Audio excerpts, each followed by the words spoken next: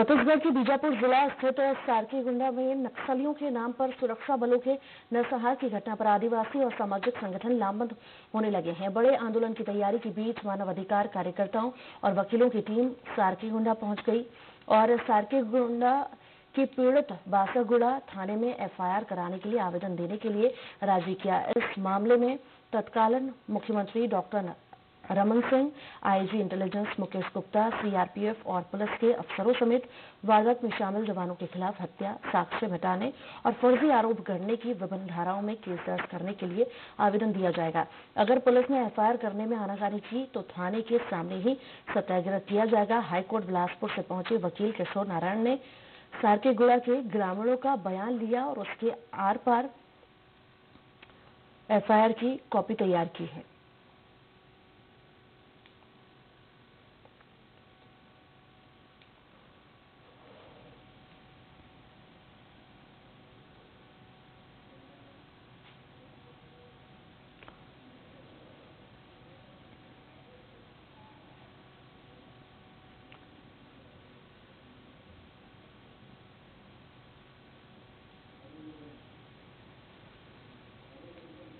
अधिक जानकारी के लिए पवन हमारे साथ जुड़ चुके हैं। पवन, क्या कुछ पूरी जानकारी?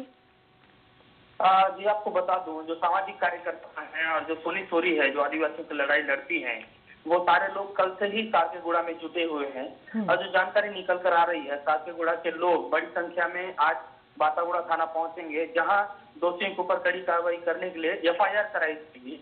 अब इसमें किस किस के नाम के साथ एफआईआर कराई जाएगी उसकी जानकारी अभी नहीं है और हम मौके के लिए निकल चुके हैं। जी चलिए, बहुत शुक्रिया जानकारी को साझा करने के लिए।